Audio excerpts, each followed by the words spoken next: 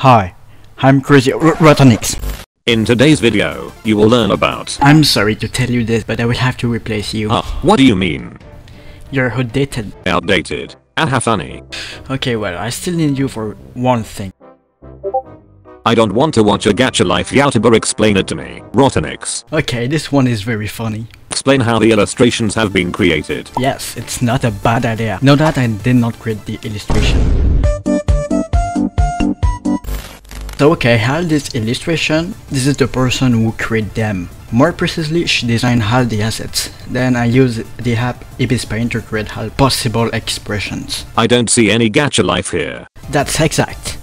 Hello everyone and welcome for this part 4 of FE2 Maps tutorial. It's been a while, I know, but now this video is sponsored by prank. So the first thing I'll be covering in this video, it's the settings folder of your map. Also, I'm going to show you guys how to make a custom rescue. You'll see, it's pretty easy. Anyways, we don't lose any seconds, so let's start.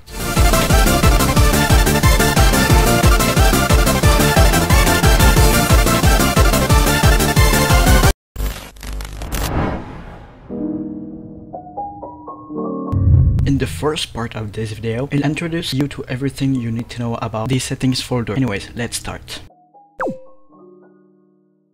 We start with creator.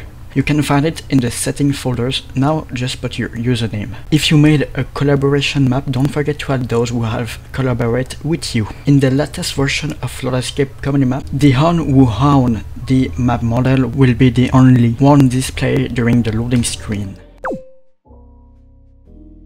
I need to point out that you can easily rename the name of the model of your map. The map will not break, even if the model name is different than the one in the event string. Do not rename the value, okay? Just don't do it.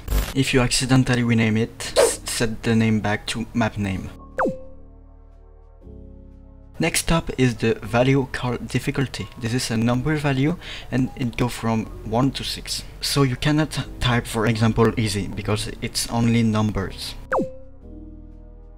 So basically, by default, the max time is set to 90. I recommend you to set it at least to 120. Yep. Of course, we'll talk about seconds. This is equal to 2 minutes. Okay, I don't think I have to precise this. I hope. If I'm not saying bullshit, the maximum time you can set is 6 minutes.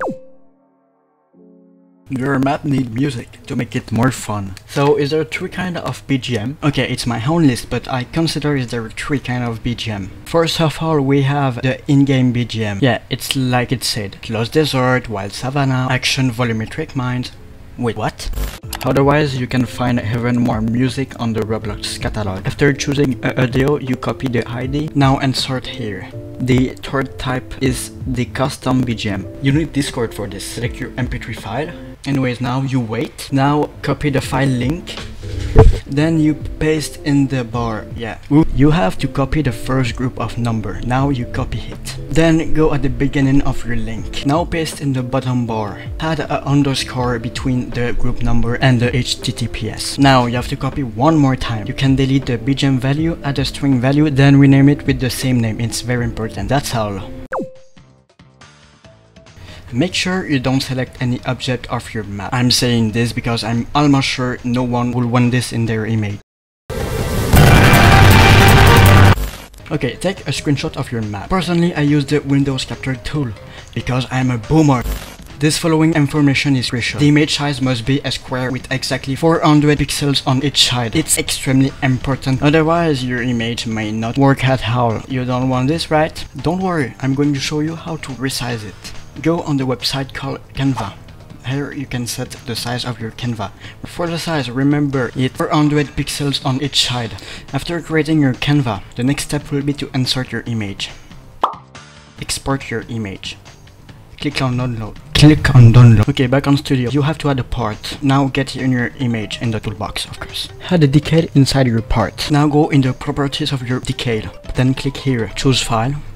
Search for your image, then now you click on create. If you have followed all these steps, your image must have appeared on the part. Make sure to put this part inside the geometry folder, I mean like this. Otherwise your image won't load during the loading screen. Now double click on your map part. Now just select these numbers, the rest is not important. Now go back in the settings folder, click on MapImage, paste the ID inside this box. That's it guys. Alright, we're done with the settings. I've covered a third of what I want to teach you in this video. So now we can move on the second part of this video. Listen carefully, I'll show you how to add a custom rescue. Wait, I wonder, I'm the first to do a tutorial about custom rescue? Okay, well, never mind. Okay, you need a dummy. Use a plugin or simply look for one in the toolbar. Also make sure to choose the R6 one. You place your dummy where you want, it doesn't matter. Delete the thing called humanoid root part. Don't ask questions, just do it. Add pants to your dummy. Don't forget your shirt too. If you want to change the color of your rescue, add the object called body colors. It allows you to change the color of your dummy body parts. So my rescue will be gray. Very nice. Now guys, if you want to get accessories, it's easy. Open the command bar. You will find the following command in the description. The next step is searching for accessories in the Roblox catalog. I think you know how. When you found the ID of your accessory, paste it right here. Then press on enter. Look for a model inside the workspace. When you find it, press on F to teleport near it. You have now to take your accessory and now place it inside your dummy. Your accessory may be weird place. It's normal, don't worry. You can place it any way you like. Wait, I have to change the color of the rest of the body parts. I just forgot. Nice. Okay, next is adding clothes. Same. Search in the Roblox catalog. You will need, of course, the ID. After that, you paste here, of course. Good. Now I'm looking for a t-shirt. I take a random anyways. Wait, what the fuck? I just had some hairs. What? If you want to fix this funny issue, just resize the hairs. Yeah, that's all. Now I'm looking for some face. To change the face, click right here. You paste again. Fine, this look not so bad. Alright, now you select the accessories, the clothing and the body cut. Now insert it in the rescue cosmetic folder. And yes, you can delete the dummy now, you can.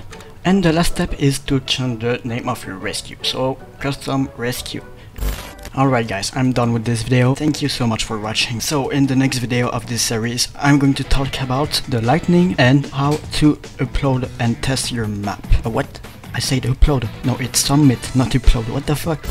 And thank you so much guys for 2k subscribers. Okay, no, I lied, because right now I didn't hit 2000 subscribers, but I'm very close, so I thank you in advance. Now guys, ciao!